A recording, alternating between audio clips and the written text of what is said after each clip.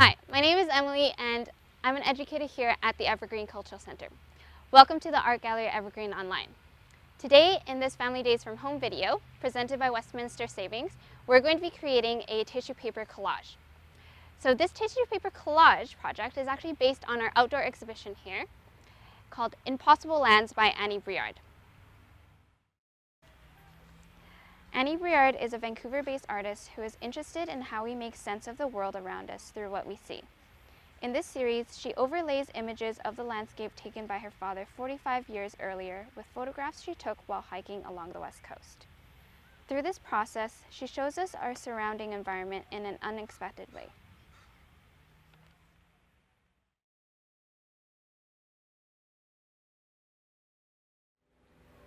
I especially love the layering of vibrant colors and images on these photographs. We'll be using that as inspiration for our project. All right, now let's get making.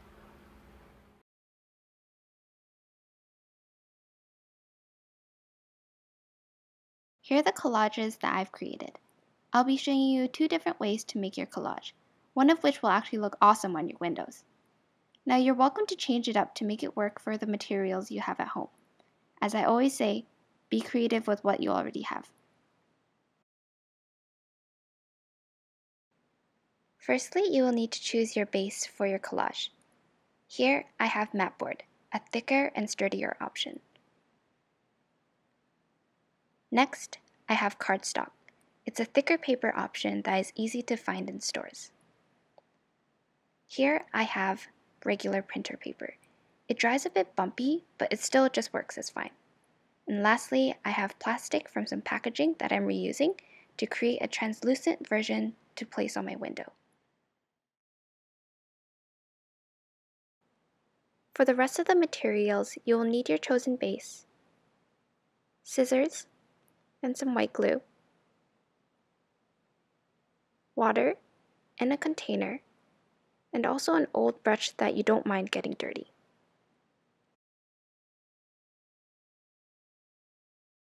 And then you will need all the tissue paper you can find. We're looking for anything that is slightly see-through because we will be layering them to make new colors.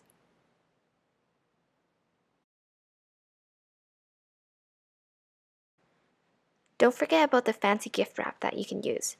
If you have some of this, usually they come in different textures or even like a gold color. So if you have it, try using it. It might add a pop of color that's really, really nice.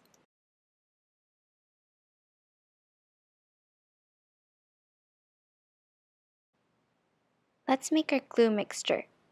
You will need 1 part water and 1 part white glue. Mix it really well. Mod Podge or gel medium are good alternatives too. Alright, to start off, I'm going to show you how to collage on your paper or board. Make sure to cover your table you're working on because it will get messy. First step is to cut out the shapes inspired by our outdoor landscapes. Take a walk or look outside your window to see the curves of the mountain or the lines in our skies. I'm planning out my collage by cutting and placing. So take your time during this step as you really can play around with where you want each piece. Don't worry about it looking perfect because this activity is about enjoying the process of making.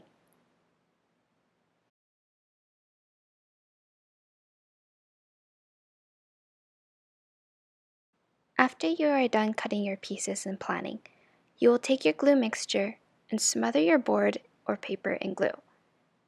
Then place your pieces on top, making sure you paint another layer of glue every time you add new tissue paper shapes. For this next collage, I'm following the same process, but building on a sheet of plastic. It's a bit hard to see in the video, but it's there, and I'm not gluing on my floors. I recommend trying to mix different shapes together. In mine, I have rectangles that have straighter lines and corners, and they're against very organic and round shapes. Explore and see what you can do with your shapes. One thing to also keep in mind is to cluster and layer all your pieces together. If you have a piece that is all alone, it will not be a part of the collage. You will understand more when you see the end product.